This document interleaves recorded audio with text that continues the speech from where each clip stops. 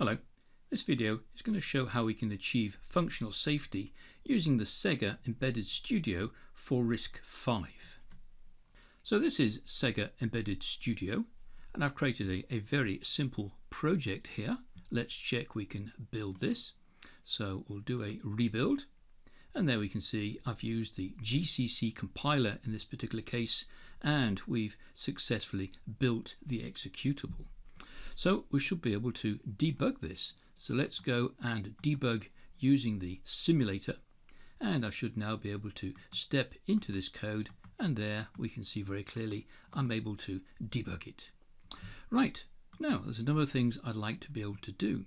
First of all, I'd like to be able to look at this code and see, well, is it compliant to a standard such as the MISRA C 2012? I'd like to be able to measure a number of metrics on the code, getting an idea of things like, well, how complex is the code? What's the cyclomatic complexity of all these functions? I'd then like to be able to execute the code just like I did, and as the code executes, I want to be able to find out, well, how much of that code have we exercised? Now, I imagine I will not get 100% coverage from that, and so I will then complement that coverage by doing some unit testing with tbrun. So the starting point is to analyze the source code, and to save time I've already done that. So let's take a look at a code review.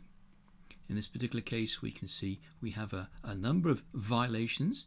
Let's take a look at this one here. Username starts with underscore. Well, that's very easy to fix. That won't take me long at all. Right, so I could look at the other violations, but let's take a look now at maybe some metrics that we've measured.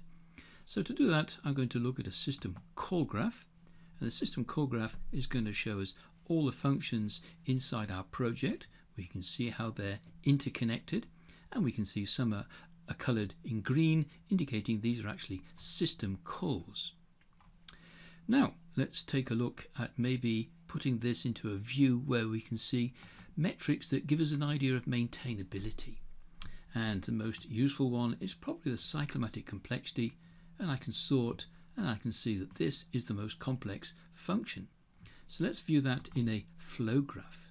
And a flow graph is showing us a graphical representation of the code. If I was to click on a block of code over here, we can see the corresponding block in the flow graph. If I was to click on a block over here in the flow graph, we can see the corresponding block inside the code. Now I want to be able to execute this code, and I want to find the coverage. So first of all, we're going to instrument the code, and we're going to put probes at the start and at the end of each block. And after we've executed the code, we'll be able to see the coverage. So let's go and execute this. So I'm going to perform the dynamic analysis. So this is going to first of all instrument the source code. It's then going to build it with a GCC compiler. It executed it on the simulator. We've got the results back, and we should now be able to see, well, what coverage did we obtain?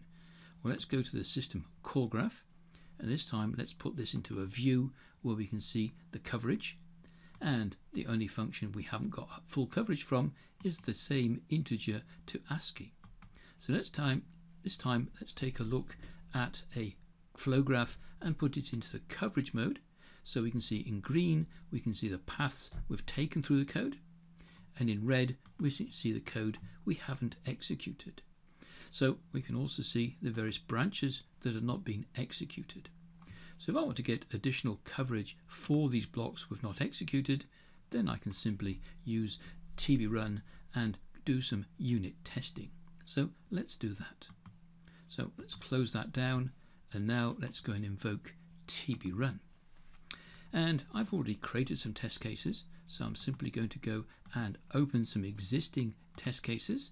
So inside here I have some for the function integer to ASCII. And now we can see we have 7 test cases.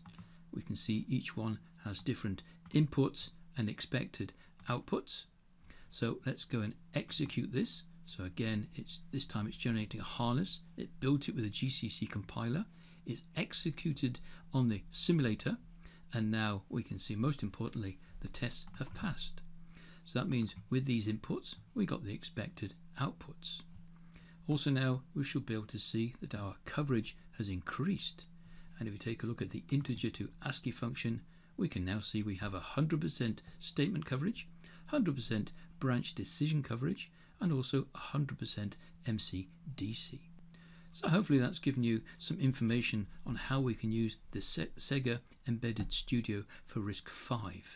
And if you'd like more information, then please don't hesitate to contact us at LDRA. Thank you.